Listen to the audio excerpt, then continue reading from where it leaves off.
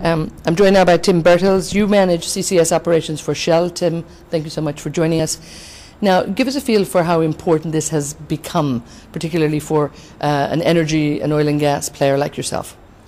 Okay, so let me start by saying that Shell thinks that climate change needs to be managed. We need to manage our emissions. The world needs to manage its emissions. Shell is taking its responsibility.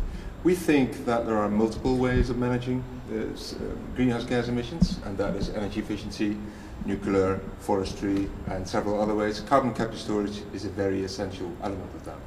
And the IEA actually predicts that maybe up to 20% by 2050 can be managed through carbon capture storage. So yes, it is very important, and that gives the significance of this particular conference that we have here, as was the first one that the IEF organized in Beijing. And so I'm very happy to be here again, and now on the second one here in Algiers.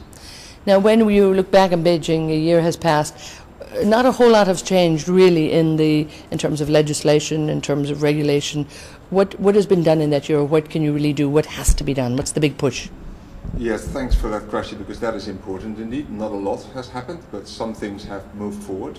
One of those things is support by governments to close what we call the commercial gap between the cost of CCS and the price of CO2. So that's good news. Some governments have stepped forward, put some funding in place to close that gap. Second, what is important is that we learn from the importance of public acceptance, societal understanding of the need for CCS in general, in particular countries, and close to their backyard, as we call it. So that is very important, and we learn from projects on how we can do this better. Certain things need to be better communicated to the public in terms of what CCS is about. And thirdly, as you mentioned, regulations, discussion about long-term liabilities, who takes on liability for the CO2 once it is stored, those kind of issues need to be addressed.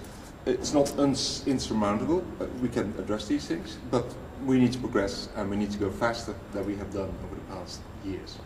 Are you encouraged by the fact that there are more people being brought to the table and, you know, more livelier discussion, even what we're hearing here in Algeria, and more projects going on?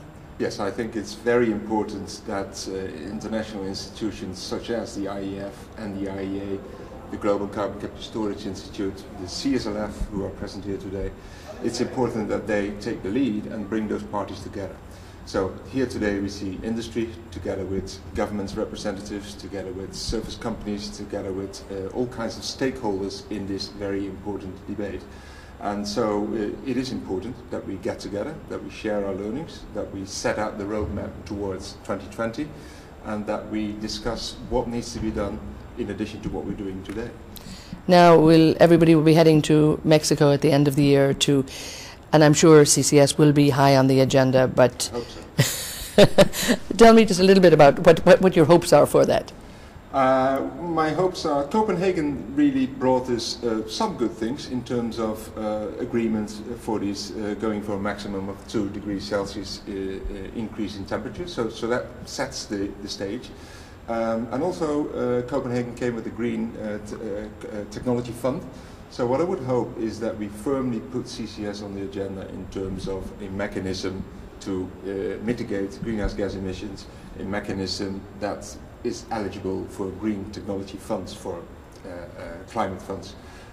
What I also hope is that there's some kind of an understanding that we need certified emissions reductions certificates, such that CCS can be applied globally, because after all we are discussing a global problem, so we need to really be able to deploy CCS globally and make sure that we can deploy it in the best possible place, yet still get the credits for doing so in other places. So yes, I really hope that the CCS is high on the agenda and that we can get some agreement in Cancun in terms of deployment faster and more efficient and with more stakeholders on board.